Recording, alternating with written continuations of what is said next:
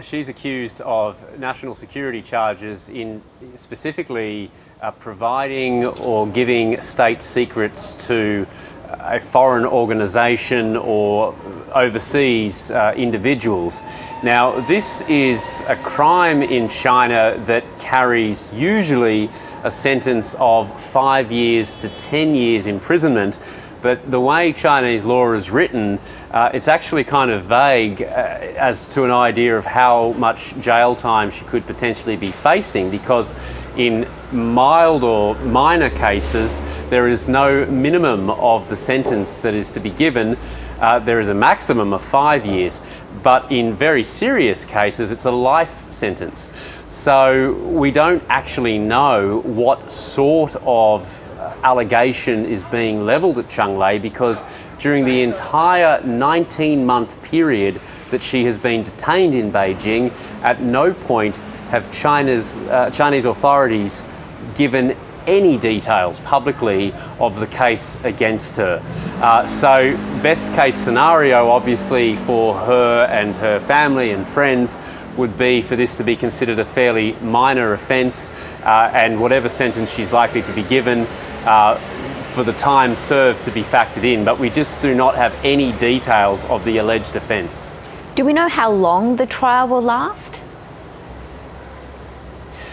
Once again, we don't. The ABC briefly spoke to her Beijing-based lawyer today, but he wasn't really able to comment on the details of the case. This reflects the sensitivity of it. It is, after all, a national security case, and these in China are treated with the utmost sensitivity. Generally speaking, when we've looked at previous national security trials involving foreigners, they're usually one day, maybe even one morning. We don't know how long it will be, but I would expect that, given that it's scheduled for the Beijing Intermediate People's Court next Thursday, that probably it will be a one-day trial. Here's where it gets tricky. There's another Australian facing national security charges in Beijing named Yang Hangjun. He has been detained for the best part of, I think it's almost 3 years now. He was tried in a closed court last year in May, almost a year ago, and he still doesn't have a verdict, let alone a sentence. So it's one positive step, I suppose, for Cheng Lei that finally her case is being brought before a court, even though it's likely to be a closed court.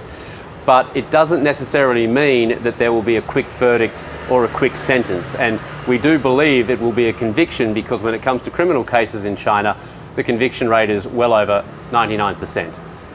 So this will indeed be an uphill battle for Cheng Lei and her lawyers.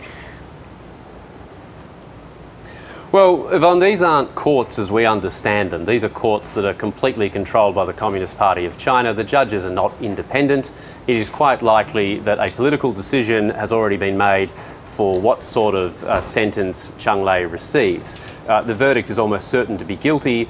They would not have held her for more than a year and a half only to have some sort of court process where they don't find her guilty.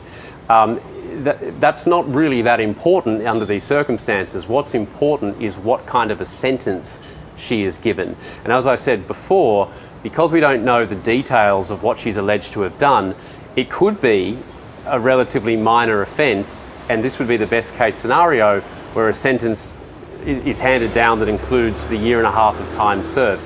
But generally, these sorts of cases where people are accused of providing intelligence or state secrets to foreigners, generally it's a 5 to 10 year sentence under Chinese law. I will just quickly say, in terms of what she's accused of, she worked for Chinese state media, for the state broadcaster CGTN. We wonder if this is perhaps a factor in the investigation into her, into these alleged crimes, but also too, a good friend of hers named Hayes Fan, who worked for a US media outlet, she was detained several months after Cheng Lei. She remains behind bars to this day, also in a national security investigation. They were friends in Beijing. Are the two cases linked? Once again, Chinese authorities won't say. But this is as far as we can speculate on the actual details of whatever she's alleged to have done. Bill Birtles, thank you. Thanks.